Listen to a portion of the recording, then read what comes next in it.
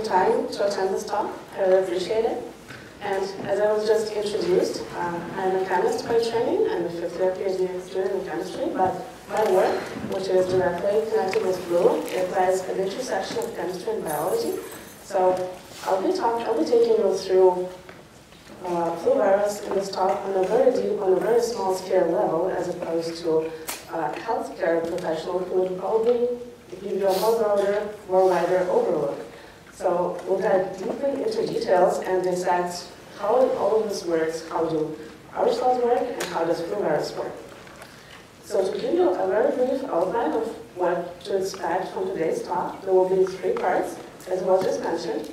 And at first, we will have a very brief overview of what is flu virus, how does it work inside our cells. And after that, in part 2, we're going to address the topic that's in the title of this talk, which is mutants. What are mutants? Why do they happen? How they happen? And what does it mean for us as humans who get sick with flu? And after that, we'll have a short break after part 2. And then in the final part, in part 3, we're going to talk how does all of this science that we will cover in the previous 2 parts on a very small level, how does it relate back to us, back to humans that get sick with flu? What happens if flu gets really bad, and how can we use science to prevent that? So let's start with part 1, and we're going to take flu virus and dissect it into individual small building blocks and see how everything works.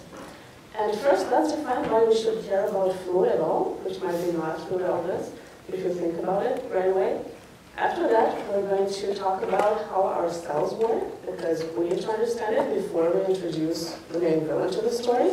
And after that, we'll end up with discussing how the flu virus works inside our cells.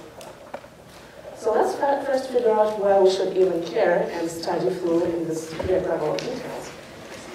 So if you could please raise your hands if you ever experienced any of the symptoms and asked yourself, do I have a flu? Okay, I see a lot of hands, so it means that flu is something that we at least thought about for at least a few times in our lives. But flu is a lot more than just these symptoms, and when flu goes really bad, it can make you feel not only sick, but also can make you feel dead. And we're going to cover in part 3 how exactly flu can cause death and cause a lot of complications. Second, flu is something that spreads really easily, and it is enough for a sick person to just sneeze on you or to touch their face and then just give you a handshake to spread the virus.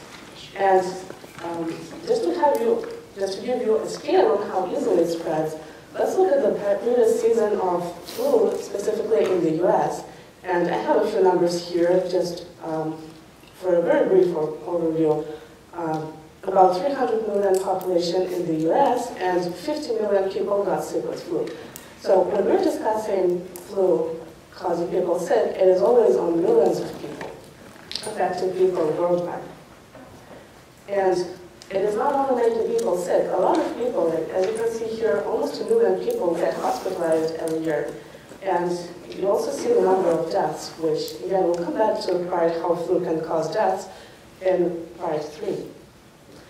So then if you combine these 2 complications together, you can get something that will cause pandemic, which is an outbreak of disease on a very large scale, on a worldwide scale. And in part 3, we're going to consider an example of 1918 Spanish flu pandemic, which was very deadly, which was very virulent, and spoiler alert, it even killed more people than First World War. And finally, why flu is hard to tackle with and why it keeps coming back is because it's a moving target. It always keeps changing, and we're going to discuss how exactly it changes in part 2. So I hope I convinced you at least a little bit that flu is something that we should not take that easily.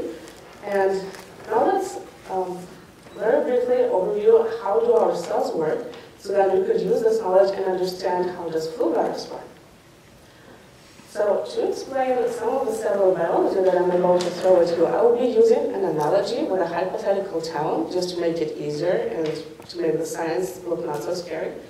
And I will have, in general, I will have an analogy with my hypothetical town on the right, and then I will have some biology schematics on the left. So let's first go through an analogy, and let's imagine a town, just a very hypothetical town, which has some borders. For example, it has some kind of town wall, and it also has a town hall building, which will be really important, and we'll figure out why in just a moment. And let's assume that this town can sustain itself, it can produce everything it needs, and maybe even exchange some goods with other towns nearby. And let's focus on one of the goods that town is producing, for example, a tractor, something that's pretty complicated to make. It is essential for the town. For example, we can set a tractor plowing the fields, and it will give us food for the town to feed its citizens. And let's think of how the town would make one specific product, such as tractor. We probably need some kind of factory or power plant that will be producing this tractor. And let's think of factory as something very smart that has supplies shipped directly to it, and it has very qualified professionals that would assemble your final product depending on instructions that you give to this factory. So we need instructions to feed to this factory if we want to build something like a tractor, for example. And when I'm saying about instructions, we need some blueprints. And let's say that we store these blueprints in the town hall, and they cannot leave the town hall. We only have one copy of the blueprints per town. So if something happens to these blueprints, for example, if you spill coffee on them, or if your cat eats part of this unique blueprint, or you're being a little bit sloppy and you tear a part of it, then the town will be in a pretty big trouble because there's no backup copy. So we cannot really feed these unique blueprints directly to our factory. And what the town does instead, it makes copies. Let's say that the town hall has a copy machine, and you can easily walk into this building, take a copy of any blueprint that you need, and take out the copy. And since we're making a copy, let's make not just one, but let's make a lot of copies. In case if something happens to one of them, then we can easily replace it with a backup copy. And then we can use those copies instead of unique blueprints that are precious to feed into our factory, and then factory will produce our tractor. So now let's go through a somewhat similar process that happens inside our cells. And let's think of cell as a town, in which town hall will be called nucleus, and the tractor that our town is producing will be some kind of protein that cell wants to make. Now, if I say protein, you might think of these two sources of protein, and you'll be correct. They are composed out of a lot of protein, but what I'll be talking about, since I'm a chemist and I look at much smaller scale, I look at small building blocks, individual blocks that compose these breakfast and dinner proteins, respectively. And I'll be talking about molecules, and you could see the definition of molecule on your handouts. So we have a cell in our analogy a town, which wants to produce some kind of product, protein or tractor in our analogy. And again, first thing that we need some kind of factory that's going to produce this protein. And in cells, those factories are called ribosomes. Very precise factories that will produce your product, your protein, based on instructions that you give to these factories. So if we want to produce the protein on a ribosome, then we need some kind of blueprint. And in cells, this blueprint is called DNA. And just like our blueprint that's unique and is stored in the town hall, DNA is stored in the nucleus. And it's also unique, it's also precious, and you don't want anything bad to happen to this unique molecule.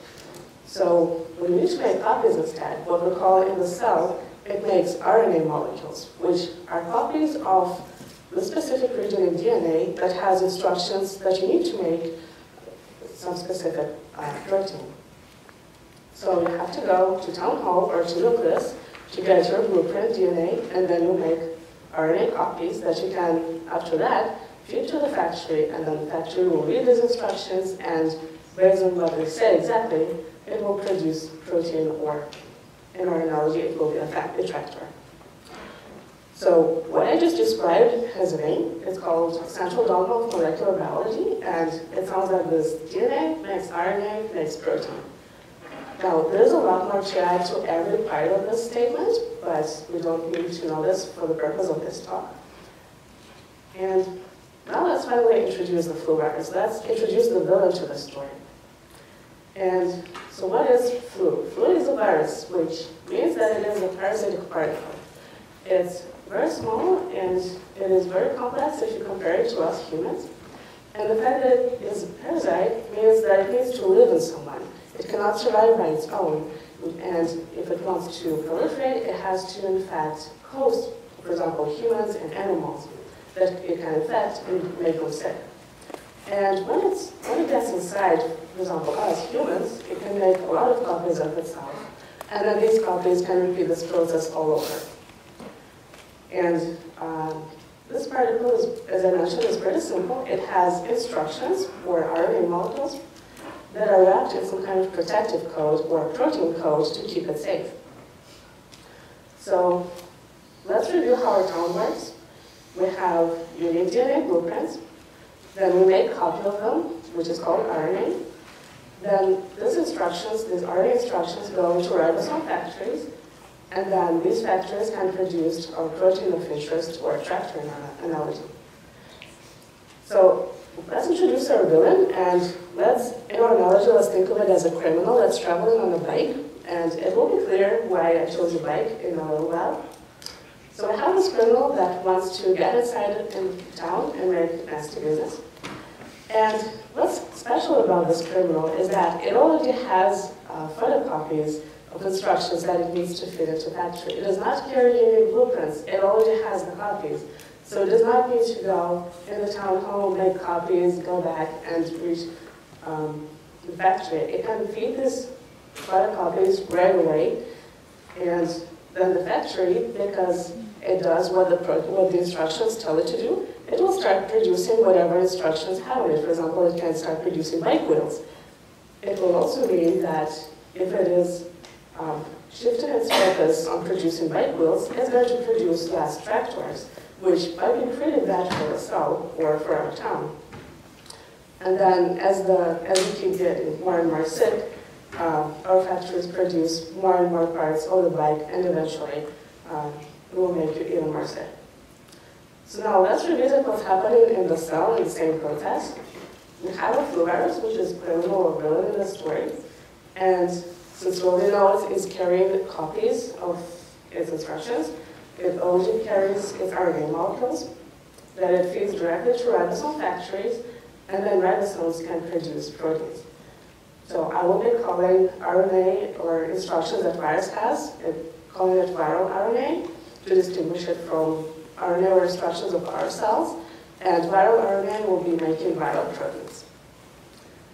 And you don't need a lot to start this process. You need very little virus. For example, when someone who has flu is sneezing on you, that's not a lot of virus that you get by accidentally breathing in that air. But then once it gets inside us, it makes a lot of copies of itself. And then eventually, the resources of this town or our cell, they will be pretty much destroyed by this criminal, by this virus that's making more copies of itself. And then these copies can go and spread out into towns or cells nearby, and then it will spread the infections throughout our body. So let's review what we just learned in this session. We learned how our own cells make proteins. They start with DNA blueprints, which they make copies of called RNA molecules, and then they feed them to ribosome factories that make some kind of cellular protein or product that we'll need for our town to function. And then we also reviewed how the flu virus works. We learned that it does not have blueprints. It already carries RNA copies that it feeds directly to our factories using our own resources to produce its own viral proteins and making more copies of itself. So in the next part, we're going to use this knowledge and understand how exactly is it making us sick, what our bodies do to prevent us from being sick, and what the mutants are and where they come from. But before we get into that, I'll welcome any questions that you might have at this point.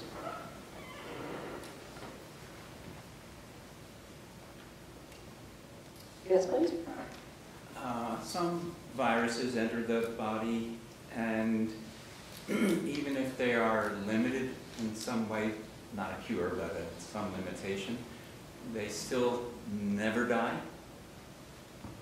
Okay, so the question was, if the viruses enter the body, but then they don't cause infection or sickness, what happens to them, and do they never die?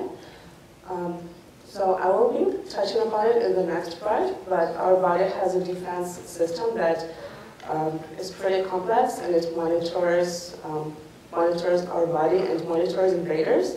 So there are different responding elements of our defense system. Some of them can detect invaders right away, and then they can just destroy them before they enter the cells. Some of them act a little bit later, and if your cells do get virus inside of them, then a certain part of your immune system will detect that and destroy those. So there are different levels of defense that our bodies have, and I would say normally pathogen or germs should not just stay and sit in your body, although it is definitely possible, especially if the germ knows how to hide, and some of them do. Okay, I was thinking specifically of HIV, for example, Yes. and herpes, Yes. which I've read can be subdued, but never completely destroyed. Yeah, so the extension of the question was about herpes and HIV, which can still sit in our bodies, but not really destroyed. I do not know much about herpes, but I do know a little bit about HIV, and HIV works a little bit differently from flu. It does have a lot of common features, but the way HIV hides, HIV infects our immune cells, or our defense cells that are supposed to be recognizing it and basically killing it. But it can hide, it can stay inside, which would call latent or dormant infection. So they won't be recognized if there's no virus produced. And yes, it is still a big problem, and there's no cure, at least as far as I know. Any more questions? Okay, well, if there are no more questions, then let's move on to part 2 and actually see how does all of this that I just told you in part 1, how does it all actually relate to the topic of this talk, which is about mutants. So let's see what the structure of this part will be like. First, I will very briefly talk about how our bodies can defend itself from flu. After that, we address the main part of this talk, which is about mutants. What are they, where they come from, and why should we be concerned?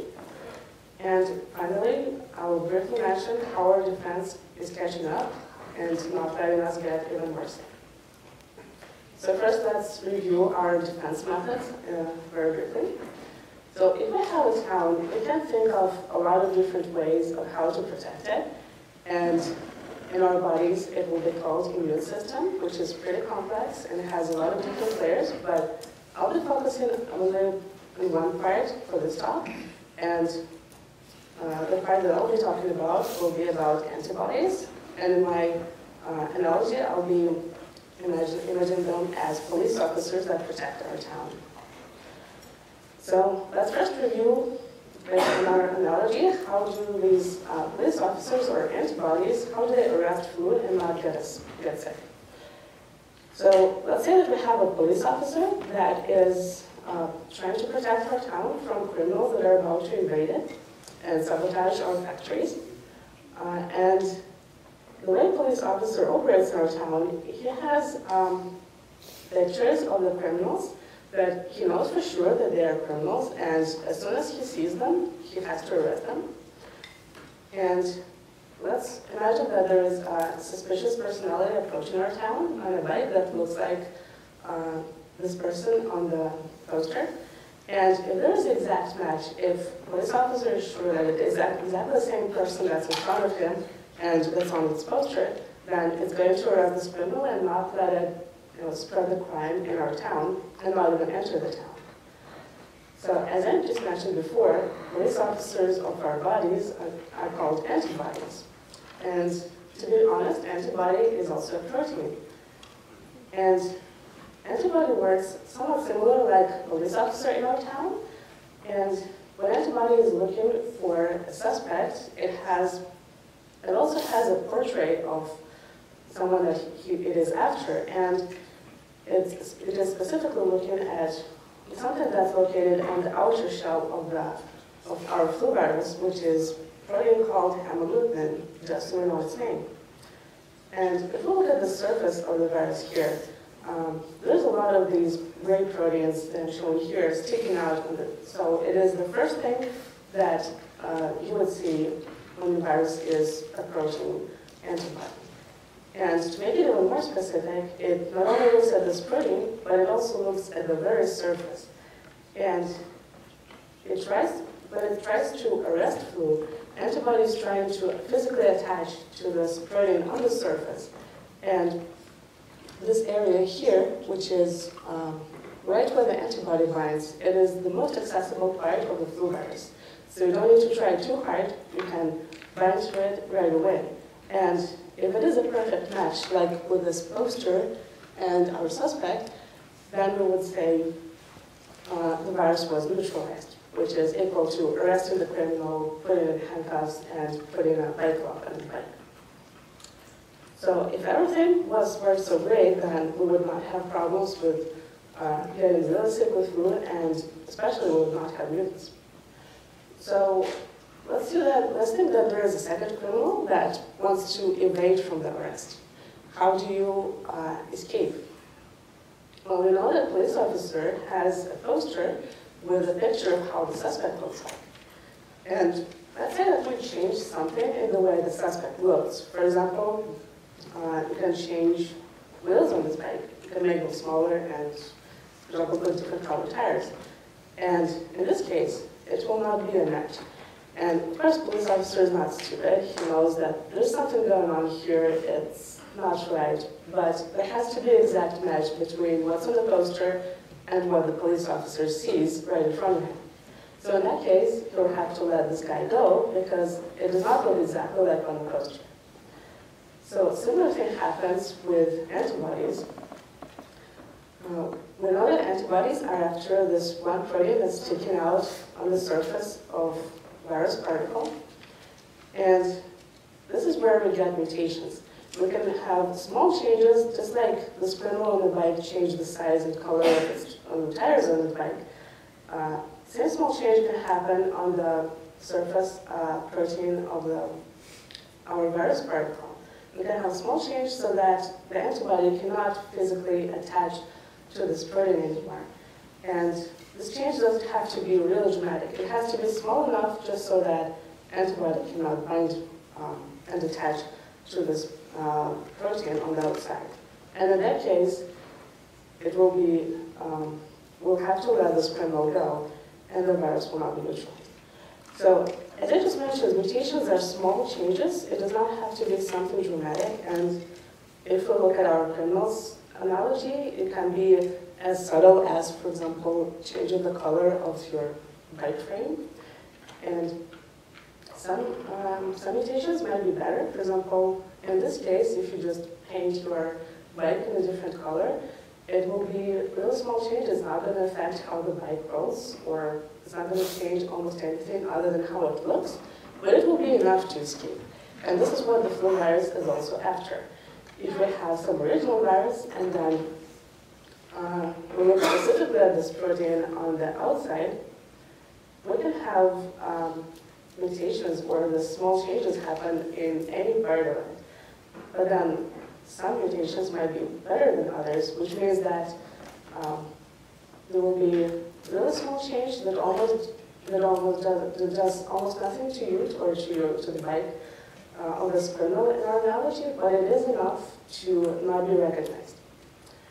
And I have to mention that mutations or changes, they're not always good. And again, to be honest, mutations are usually very bad for proteins, which means that it makes it harder for protein to do its job. And in terms of our bike analogy, you can think of, for example, bike has a square wheels now. So how are you going to ride a bike with square wheels? Or you can have a perfectly fine bike, but it will be no handlebars. So how do you brake? How do you choose where you're going to bike, where you're going to move? And in this case, mutations can be also harmful. And let's look more closely how do mutations happen and where do they come from. So what do we need if we want to make a lot of virus particles or a lot of bikes based on just one bike? We need a lot of instructions that we can feed to the factory, but also to give them to the new bikes that we're assembling. And we also need the actual bike itself, or something to carry and pass around these instructions. And same goes for virus. We need RNA instructions, and we need some protein as a cargo or some way to deliver it so it can make more copies of itself. So, as you might recall from the previous part, when viruses or criminals make more copies of themselves, they start with some pre-made copies or RNA molecules that they bring with themselves. But then eventually they have to make more copies of these instructions to pass along to the next generation. And you have to make more copies, and then eventually you make a mistake. So in our analogy, let's say that our criminal is making these copies himself, of themselves, because it is something very important and it cannot be trusted to anyone around. And let's say that this criminal is operating somewhere in a dark basement where there's almost no lighting, it's really hard to write and draw, some complicated schematics, and maybe also this criminal has some problems with spelling. So eventually all of these copies that come out of this copying process, they will have mistakes. And in terms of our virus, these mistakes or these mutations, they happen at the level of instructions or RNA molecules. And if you also might recall from the first part, what happens with these instructions afterwards? You feed them to the factory, and the factory is going to do what you tell it to do. So if you give it instruction with a mistake, then it will produce whatever instruction says. So for example, you can end up with a square wheel like you can see here. And this would mean, in terms of our virus, it will mean mutated proteins, or proteins with some kind of mistake when you compare it to what was before, or original one. And then eventually, you're going to have mutant viruses, which have both mutant proteins surrounded by mutant RNA. So if the story ended here, it would be really bad for us, because as soon as we have those mutations, our defense or our antibody police officers cannot really arrest those, and then the criminals or virus goes loose. But fortunately for us, this is not where the story ends, and our defense system always keeps up to date. So let's review very briefly how it happens. If we have a police officer that is operating based on some kind of poster where it has to know exactly how the criminal looks like, we can train the police officer. We can give him posters with criminals that were spotted in other towns, for example, so then when they approach our town next time, he'll know what to look for. He'll be prepared. And same goes for antibody. We know that antibody is actually the specific protein that sits on the very surface that's really easy to reach. So we can train this antibody and show a different or mutated proteins so that it would know what to recognize. And in fact, what our body is going to do is going to produce a lot more different antibodies. So we'll have a certain antibody or a certain police officer for a certain mutant virus or for a certain criminal. And after that, if you have this change in our defense system, then they will know, as soon as these viruses enter our body, they will know what to recognize and they can neutralize it right away. So, as we would say, in this case, mutant viruses will be neutralized by antibodies, or our criminals will be arrested. So, there are two possible ways how to keep our immune system up to date, or how to train the defense system of our bodies up to date, so we don't get really sick with flu. And the first way is to actually catch flu. This is going to create what we will call immune memory. So your defense system will spot these criminals in town, and it will know how they look like, and so that if you ever encounter them again, your body or your antibodies will know specifically what to look for. But then this is not exactly the best way to get this update in your defense system. So then second way of how you could keep your defense up to date is vaccines, which you don't have to get sick, which is the good part. And what vaccines do, we could parallel them to train our police officers. For example, instead of giving them just one or two pictures of suspects that were spotted previously, we could give our police officers an entire database or entire photo book of criminals that were spotted previously or that might be spotted in town, so that they will be better prepared and they will know exactly what to look for without getting our town invaded by criminals or without us getting flu. So let's recap what we just learned in this section. We learned that flu virus changes and it acquires small changes called mutations. And it does so by having mistakes in its RNA instructions molecules that then make it into protein molecules with mistakes, also with mutations. But then our defense system also does not just stay in place, and our antibodies keeps up with these changes so that we can successfully fight with the invading viruses. And let's pause here for questions. After that, we'll have a short break. And in the last and third part of this lecture, we're going to learn how does all of these science, how do all of these details actually relate to what's happening in our bodies when we get sick with flu, and what happens if everything goes really bad, which will be discussion about 1918 pandemic, and then what can we do to make it not happen again, or at least how to move towards better treatment and better prevention. But for now, I welcome any questions that you might have. Oh, that's a lot of questions. Yes, please? My understanding is that the flu virus will go through a cell wall unheated, and I guess it goes through the small pores. So when you have the attached antibodies, it basically is too large to fit. Is that my correct conclusion? Mm-hmm. So the question was when the flu virus enters our cells, usually, but then if we have antibody attaching to it, it becomes too big and it cannot enter the cells. So yes, this is almost completely correct, but it's not only the size matters.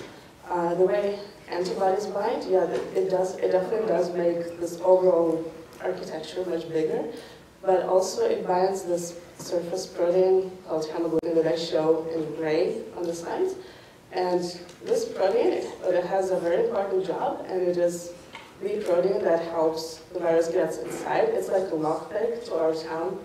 For example, to our town gates, they have a lock on it. So if you lock this lockpick, you cannot enter the cell, you cannot unpack everything that's inside into your cell and make more copies of it. So yes, that was almost exactly correct. Yes, please? You mentioned that there are two ways to train your body's defenses against the flu virus. How does that account for people who just don't catch the flu at all? Is that just because their immune system suppresses symptoms, or? Okay, so the question was about two ways of training the defense system, and what does it have to do with people who don't get flu at all? Or sick. Or very sick. So I would think that if you never got flu in your life, then you're very lucky, and definitely keep doing what you're doing to not get flu. Next, you can still get flu, but you can get really mild symptoms and think of it as a common cold, for example, that will go away in relatively fast. So this would mean that your immunity is fighting it really well, that's my understanding. Again, I'm not a healthcare professional, so I can only speculate on this point. Usually, if we do encounter flu, and I'm pretty sure that we do encounter it at least once in a while, then it all depends on what condition our defense system is in. If it is really well prepared, then you might not even feel anything, then you will have no symptoms and you won't even know that you have flu. But if it goes really bad, then it will be really obvious that you do have flu and that you might need to seek some medical help. So I guess to answer your question, sometimes flu can be asymptomatic. But again, I don't think I can answer in more details just because I have nothing to do with the healthcare.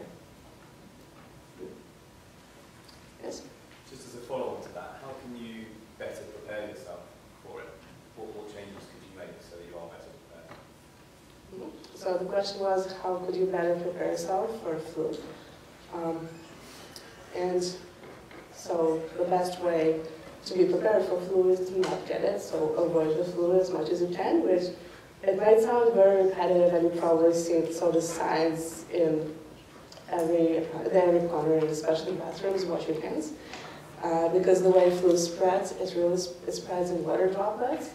So if you get flu, or if someone you know gets flu, and if you touch your face and then shake hands, or even if you stand up to, I believe it's up to 6 feet next to an infected person, you're still at the risk. So if you know someone who's getting flu, convince them to take care of themselves. Then for yourself, boost your immunity. Vaccines is a good chance to prepare yourself, although we know that they're not always effective, but still it does train your immunity to recognize at least some of the flu viruses. And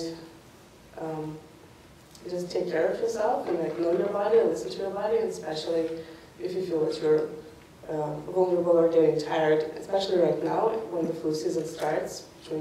Usually starts around October and then typically ends around March, but it peaks in the winter. So just general precautions, wash hands a lot, try to train your immunity, and overall just try to avoid the flu as much as you can. Yes, please? So whenever viruses are reproducing themselves, how are they doing that? Do they have the machinery, the protein products themselves that get led by ribosomes? Do they have machinery to replicate themselves by themselves, or is there another process that's happening? Yeah, so the question was, how exactly do viruses make more copies of themselves, and do they have a specific machinery for that? So that's a very good in-depth question.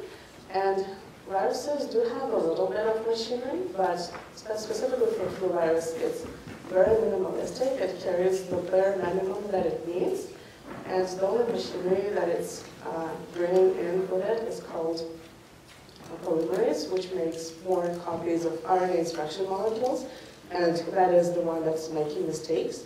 But then everything else, to make more proteins, it uses our ribosomes, it uses our resources. So the virus, because it has the very bare minimum of everything it needs, it uses a lot of our resources, and it hijacks a lot of our systems to produce more copies of itself and to make more of its proteins. Yes, please? With the viruses replicating, at some point there's going to be a large number of them. Do they cause a cell to explode, or do they just leak out the cell wall, or can you talk about that?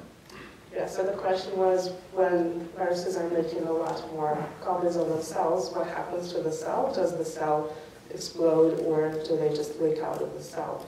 And yes, eventually the cell is going to die because you're using a lot of resources to produce something that the cell does not need. So eventually the cell is going to die, but while the cell is still alive, it is making more viruses, and they are budding off, they're exiting the cell. As far as I know, it does not cause the cell to explode, which some viruses do, but I believe that flu doesn't, and you can keep producing more viruses, and they will keep exiting the cell. As soon as the cell is completely dead, it cannot produce anymore. So then does it infect surrounding cells, or does it get into capillaries? And which tissues would be more prone toward being infected by a flu virus? Are some tissues more prone toward infection? So just to clarify, you're asking what cells might be more prone to flu virus infection, or is there any requirement? So flu usually affects our respiratory tract, which will be our throat and our lungs, and this is primarily where it replicates. So these are the cells where it is primarily attacking, and once it gets inside one cell and starts making more copies of itself, then they can spread into cells that are nearby. They don't even have to travel that much, because the cells will be around, composing our lungs and our airways. Thank you. More questions? Yes, please. So flu virus, is there one copy of the genome in one viral particle, or are there multiple copies? And from there, how do these mutations arise? Is that from just gene shuffling, or just because it's a very error-prone polymerase? So one more pretty much in-depth question. First, does the flu virus has one instruction copy, one RNA copy, or a lot of them? And how do mutations arise? Does it happen by kind of shuffling, or just mistakes or mutations? So first, if you look at just one particle of the virus, it's going to carry just one set of instructions. The virus has not just one protein, it actually has a handful of proteins, so it's going to have instruction that corresponds every part of this particle that it needs to make. So in that case, there's one copy of everything that the virus needs. And the second question, how do mutations arise? So I briefly touched on just sitting in a basement and making copies with mistakes. So that's one way of how you can make small changes, or how we would say point mutations. Then the second way, as you mentioned, yes, you can shuffle them. And in our analogy, it would be if we get two criminals in one town, and for example, those bikes collide on the narrow street, and they get all their instructions messed up and mixed together, and then they're trying to pick them up really fast and to escape before the police arrives. So in that case, you can shuffle these instructions so that every virus will end up with slightly different set of instructions. And yes, this is also possible. This is called genetic reassortment. And this is something that we are very afraid of, because that can make new flu viruses, and they can cause potentially massive outbreaks and epidemics. Yes, please? I was just wondering what happens when the virus makes a mistake in the mutation. So like, does it stop working, or are there any other consequences? Mm-hmm. Yeah, so the question was, what happens when a virus makes a mistake? Will it stop working, or what else can happen? And you can have a lot of sort of things happen to a virus. Some mistakes will be really bad, so that specific protein or specific spot where this mutation was, it will prevent protein from doing its job, and then in that case, the virus will just die and not be able to make more copies of itself. So that would be a good scenario for us as humans. But other mutations, they can cause some small defects, but your protein will be still working, and some of these defects might make it work a little bit worse, make your job a little bit more slower or sloppier, but still it will be enough for the virus to live and move on. Other mutations might make it better, and it will be better for our virus and worse for us, which would be, for example, it can escape more antibody surveillance better than the original virus. And that would be the best outcome for a virus possible, and probably the worst for us. Yes, please? How long does it live outside the body? The question was, how long does flu virus live outside the body? And to the best of my knowledge, if you have virus just sitting on the surface, it will live up to 24 hours approximately on just a solid surface. But then usually when we transmit flu, it is transmitted in water droplets, and I believe it can live for longer in those water droplets. Yes, please? I was just wondering, because you said that the flu virus has an increase and a decrease, and this is probably well known, but one can imagine a scenario where the increase is so big that it would keep making mutations that our immune system couldn't defend against, and it keep making new antibodies. Why is this a scenario that is possible to happen, or is it just so improbable that it won't? So the question was, what's going to happen if the flu keeps making more and more mistakes, and eventually our immune system will not catch up with it? So theoretically, it is sometimes possible if all of these mistakes are good for the virus. But usually these mistakes or mutations, if we don't only look at the flu virus, but just in proteins in general, usually these mistakes are not great and they come at some specific cost. And sometimes it can be so bad so that the proteins will not be able to continue doing their job. And there might be a majority of those kind of mutations. There might be still good ones, that those that allow it to escape better, but there will still be a lot of those that are really bad for flu proteins as well. So usually, at least if previously healthy people get flu, their body will cope with infection and contain it. But then if it really goes, if there is a risk of it going this crazy, then you definitely need to see a healthcare professional and take some additional precautions. Yes, please? I have a question. Why vaccination works just only on 60 and 70% to work efficient in 60%? Yeah, so the question was about vaccination efficiency and why it works only some percent, but not completely effective. So I believe it goes up to how vaccines work. Again, it is not really overlapping with my work in my PhD, but to the best of my knowledge, to make a vaccine every year, we need to gather some knowledge on previous viruses that were circulating before around the world, and then what happens globally, like one initiated by World Health Organization, have to gather all this information and try to predict what's going to happen and what flu we're going to have in the season, because it always changes, so we don't know what flu is going to be in a month, in 2, or in a year from now. And we can only make a best guess. So sometimes this best educated guess is close to what's happening. Sometimes it's really far. And I believe that's why vaccine effectiveness varies a lot.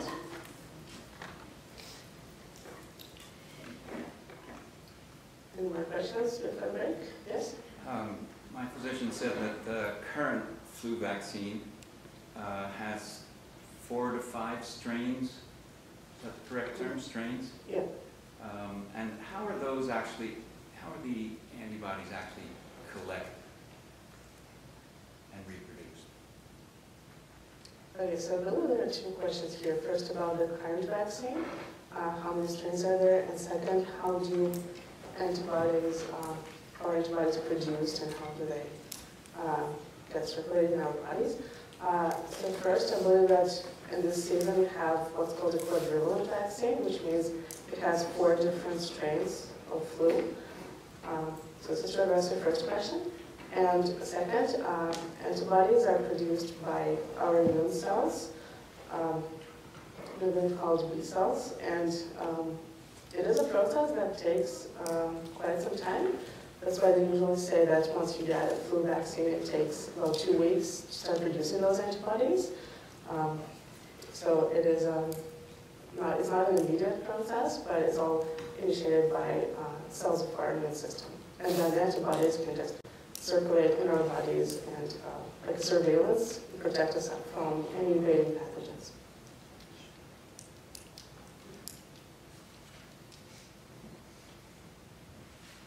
Any more questions before the break? Well, if you do have any more questions, I'll be happy to take them during the break. But now let's have a short 5 to 10 minute break, and then we'll come back for the last part. And in this part, let's use all of the science that we learned in the first 2 parts to actually understand what it means for us as humans that can get sick with flu. And first, let's talk about what happens if flu goes really bad and how you can actually die from getting flu. And after that, let's look into our past, more than 100 years ago, and let's look at 1918 Spanish flu pandemic. And finally, let's end up on something really positive and see what is going on right now in the science and how we're trying to fight flu better and how to come up with better strategies to defeat the virus. So first, let's talk about what happens when everything really goes bad.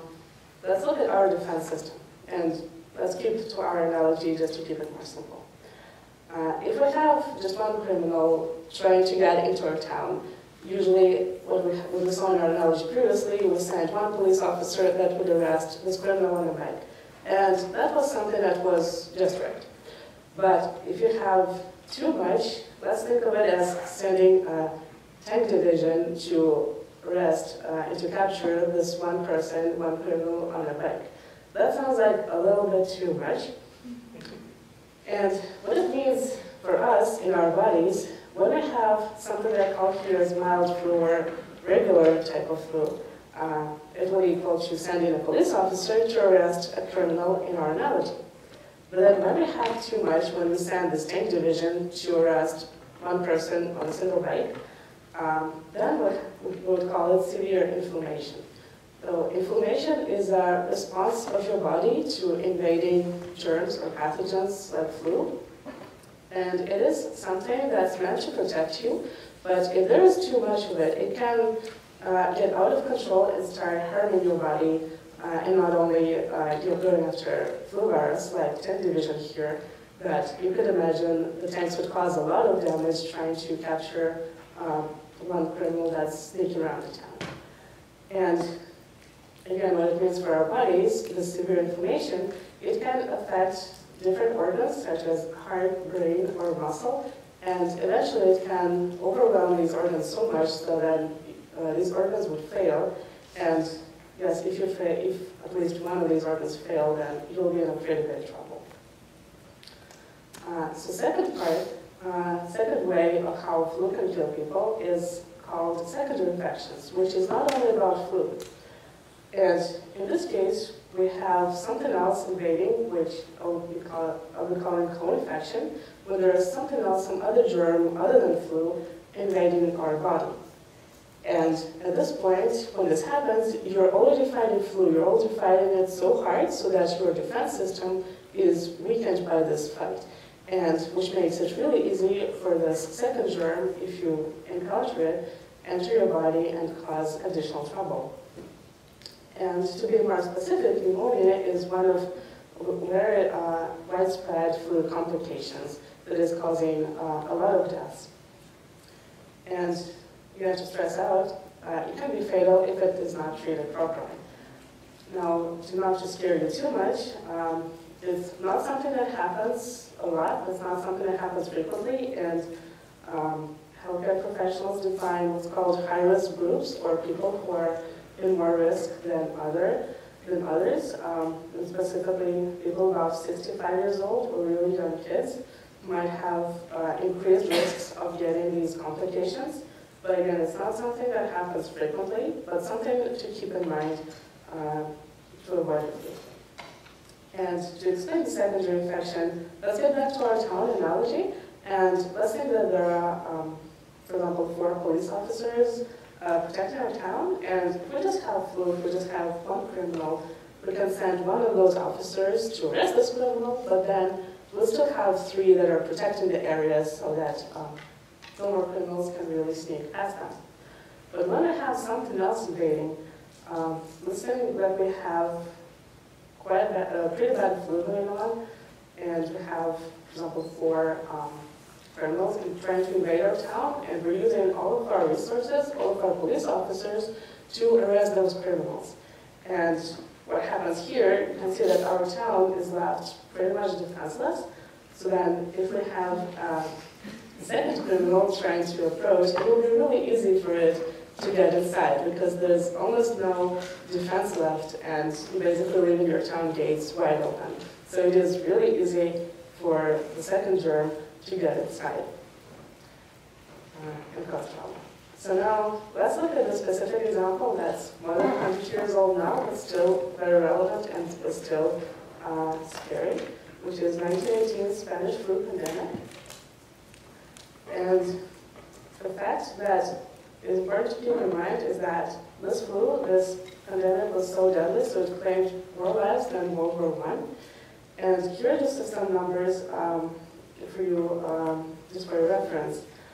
Spanish flu pandemic, as you can see, it started at the very end of World War I, And if we look at casualties from World War I, reported deaths for both civilian population and military are about 40 million. Of course, estimates vary, but this was the most consensus number that I was able to find. And then if we compare that to Spanish flu pandemic, which killed between 50 and 100 million people, it is a lot more than the First World War. And to translate it into numbers, it was about 5% of the world's population. So 1/3 of the world got sick with Spanish flu, and then of those sick people, 10% died. It is a lot of people, and we're talking about millions and tens of millions of people. That's why it is important to not let it happen again and to learn why it happened.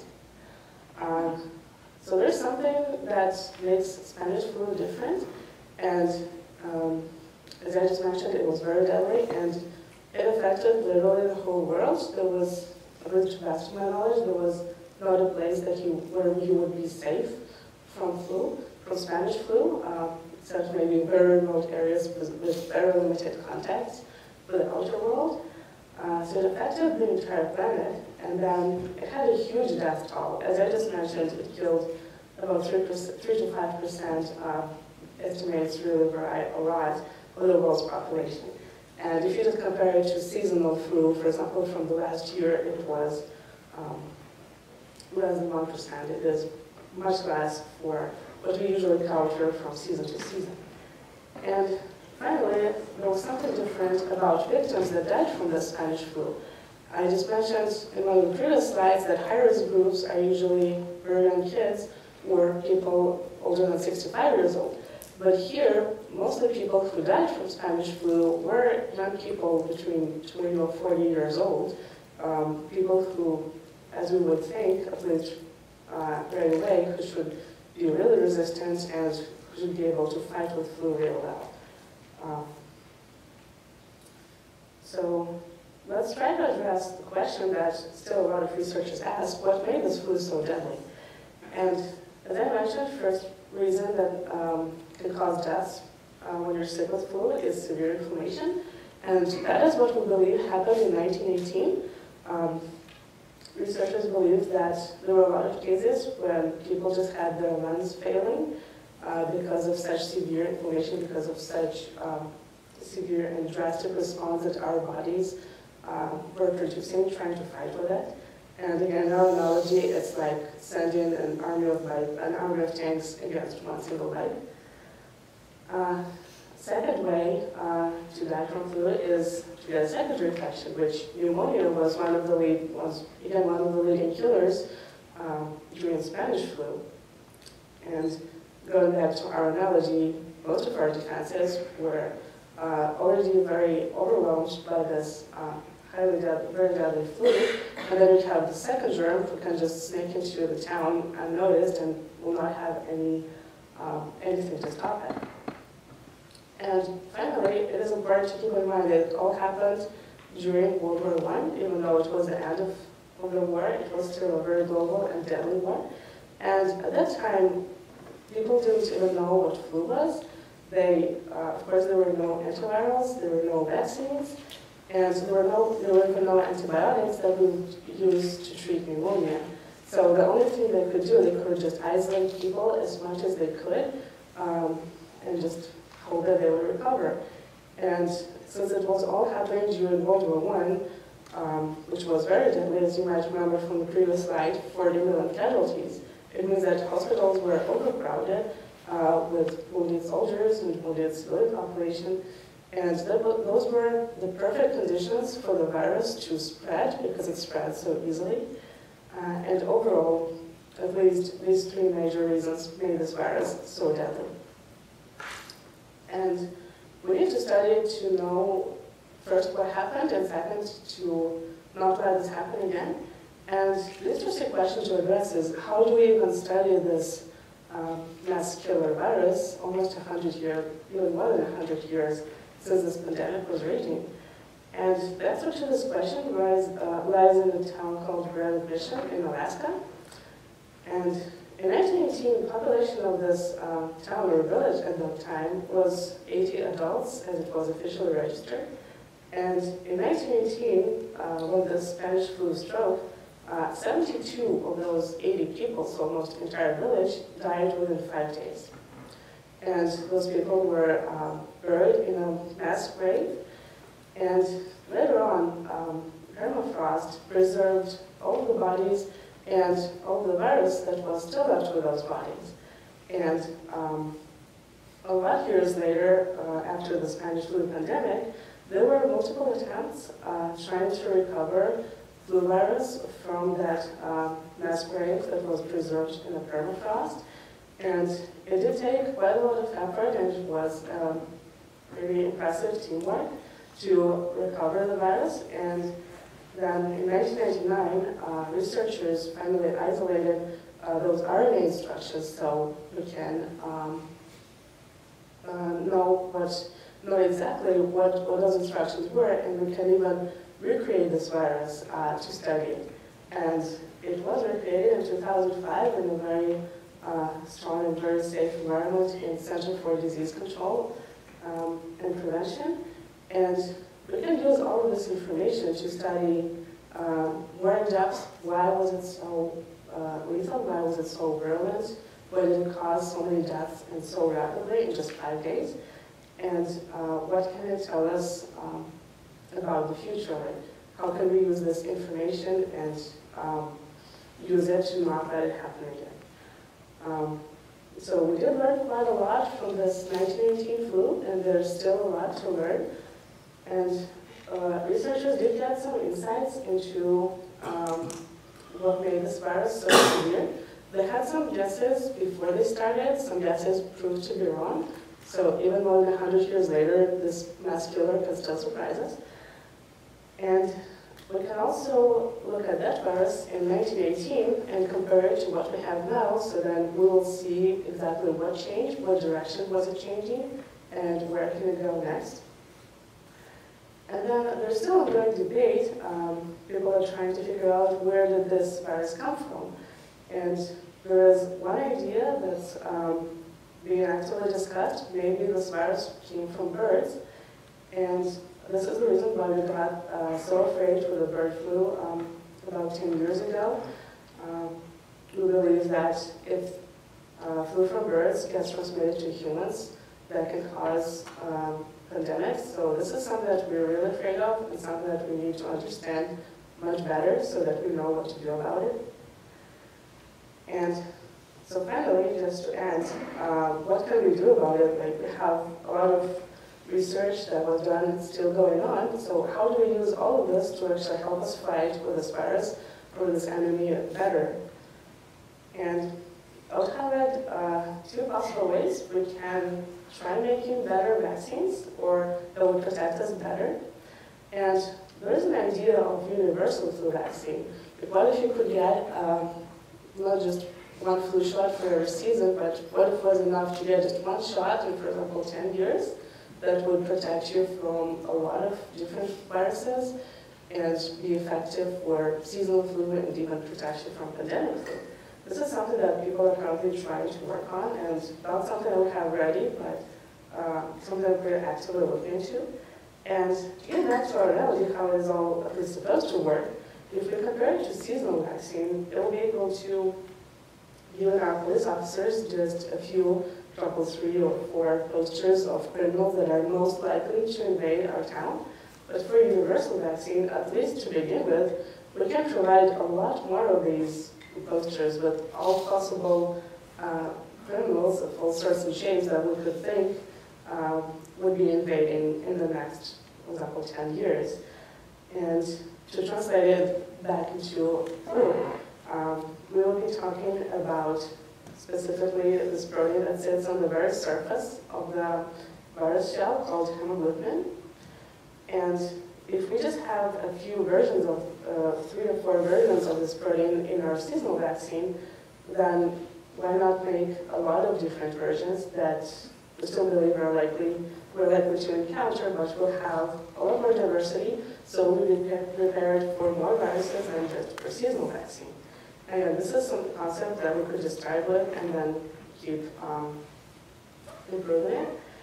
And one more specific feature about this protein, we know that antibodies, they target the very top of this protein molecule. We know exactly where they target. So what if instead targeting this part, this region that can change a lot, that can mutate a lot? What if we target something that does not change so rapidly? We could target another region where that does not change as much, because changes in that region would be a lot worse for the protein, so it will do its job a lot worse if you get some change in that region, which means that it will not change as fast as this region where antibody binds. And in that case, we could, this vaccine could protect us from even more different viruses, even more different strains than our seasonal vaccine would. This is the topic that is still currently actively being researched, and there are some trials, but we don't have it yet. But it is one of the directions that we really want to move forward, thinking of how to protect ourselves better and more efficiently than using the tools that we have now. And finally, one direction that I'm partially working on is to find some new spots that we can strike at. We already know that where flu changes a lot, which parts of the virus change a lot, so why not to try seek alternative targets? Why not to target something that does not change as rapidly, as readily, or at least as fast as what we target right now? And to get it back and tie it to our analogy, let's think of our factory and let's, for example, educate workers of our factory to recognize only instructions that human cell gives it. So it will still work fine for our instructions, but if we have instructions that come from virus, let's teach it to not follow those instructions or not to assemble the final product that the virus needs. And this is one of the directions that is being actively researched right now.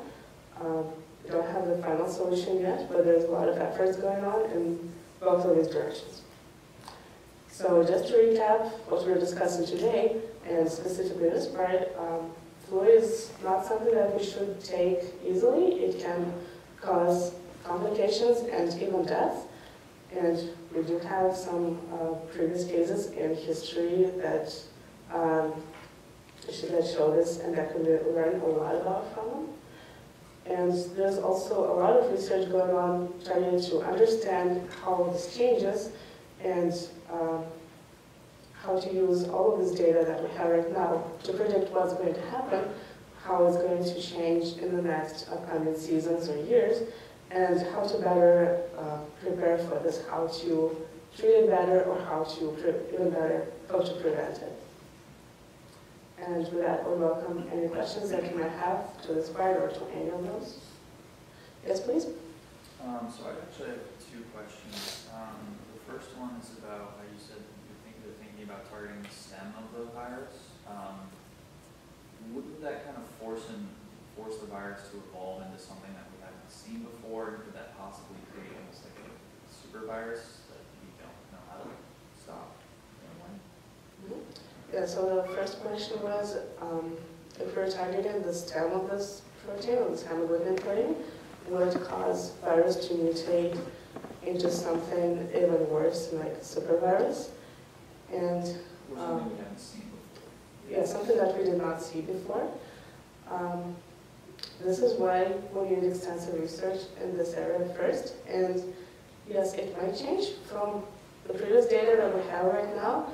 We believe that if the virus does change in this new region that we would like to target, it is usually very not tolerated by the virus. So it is usually really bad consequences for the virus as a whole if you got changes in there. Potentially, there might be something that might arise to compensate for it. If you have some really bad change in one spot of this protein, you can come up with something that's going to fix or at least mitigate the consequences of this. But this is why we still need a lot of research in this area. And this is not something that's ready to go into the into the public. This is something that we're still trying to research on and trying to investigate what happens in all different scenarios. And then the second question was about the universal vaccine.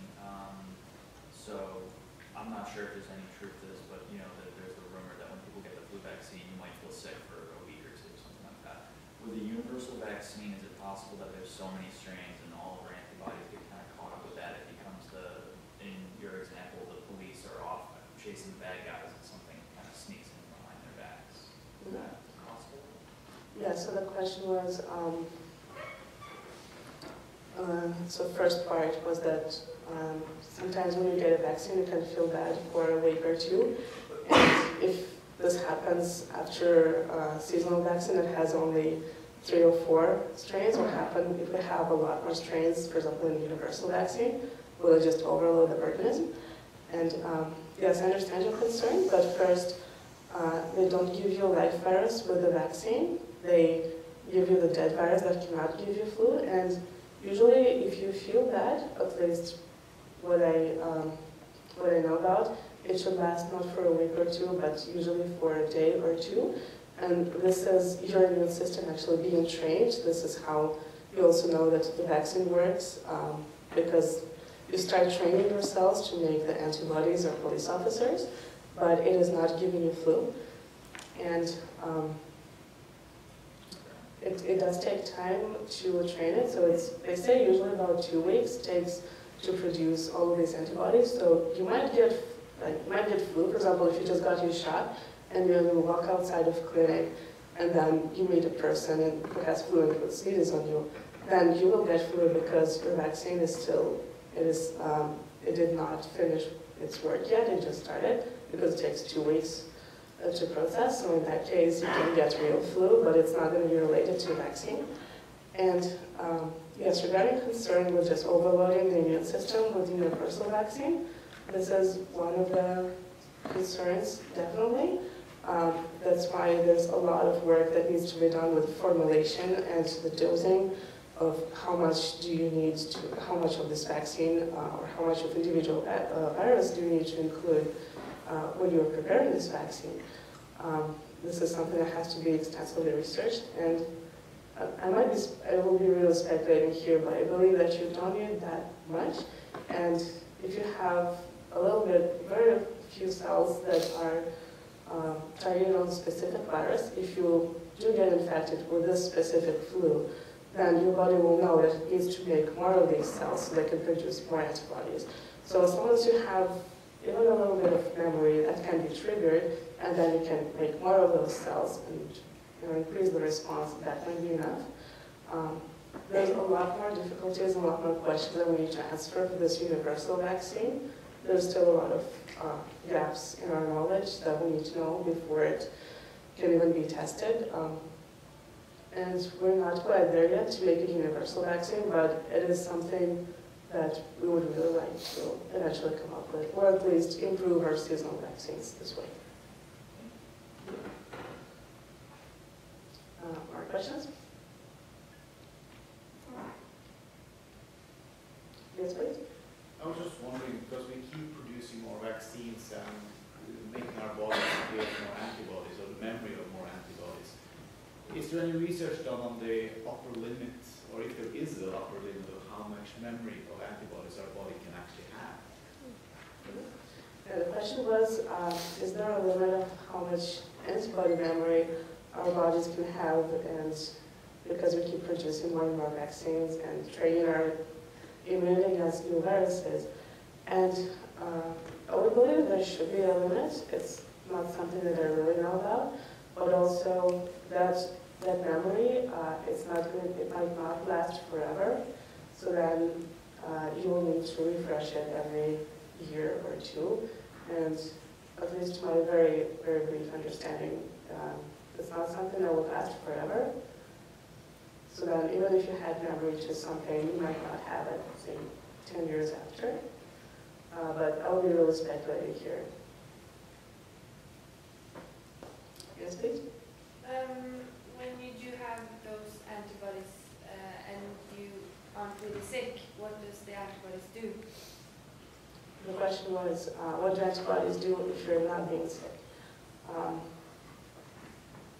Again, it's something really outside of my expertise area, but I believe that antibodies are just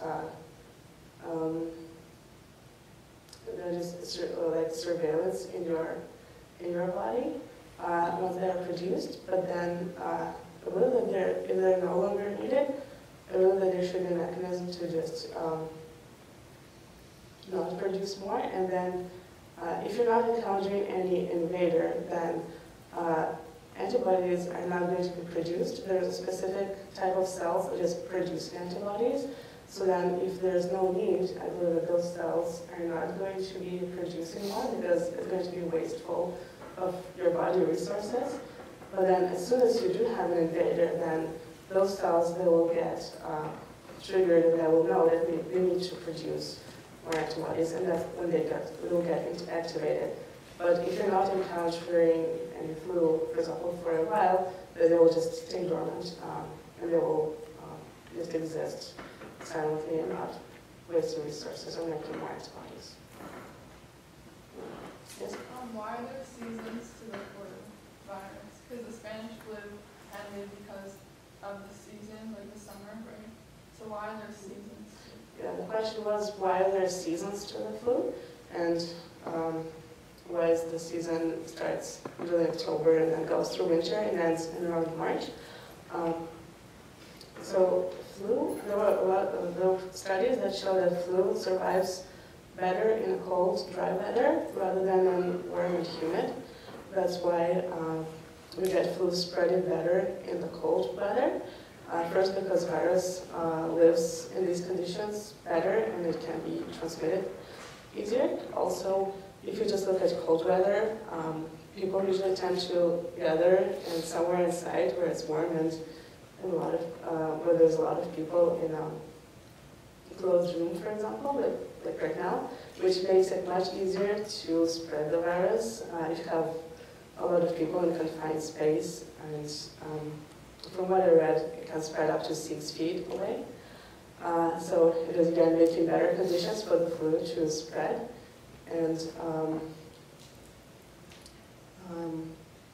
yeah, I believe these are two main factors. And then, so this happens in the northern hemisphere, and then you can think of the southern part of the globe, the southern hemisphere. It will happen in the opposite. So when we have summer here, it will be winter there. That's why actually when they start producing, or when they're trying to decide what vaccines to include into, what viruses to include into seasonal vaccine, World Health Organization initiates this meeting twice.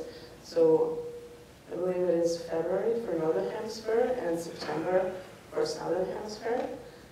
So you have to account for the climate. Any more questions? Yes? With the Spanish flu slide, World War I ended in 1918, and then the Spanish flu started in that same year.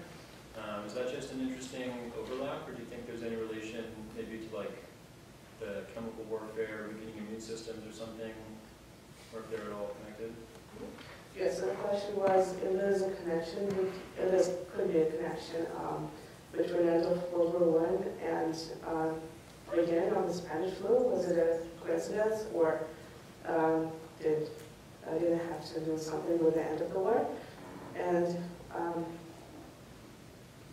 I cannot be certain, I cannot draw any solid conclusions, but I believe, yes, you did mention the chemical warfare, and overall after the war, all of the soldiers and civilian population, they were so weakened, and their immune system was really weakened by the war. So it made them really susceptible to this flu virus, and it made the infection worse, and it made it spread even easier. But because we're still not certain where this flu came from, we cannot really trace if it could have started somewhere earlier during the World War I. But I believe that World War I definitely made it worse, and definitely created a much better environment, much easier environment for the virus to move around and infect a lot of people.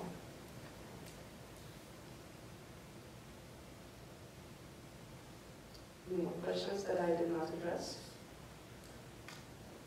Okay, that is the end of our lecture, and I'd like to thank you all for coming and organizers for organizing this event. And if you do come up with more questions, I'll be around for a little while. And yeah, thank you very much for coming, and stay safe and avoid the flu. But at least now you know how it works.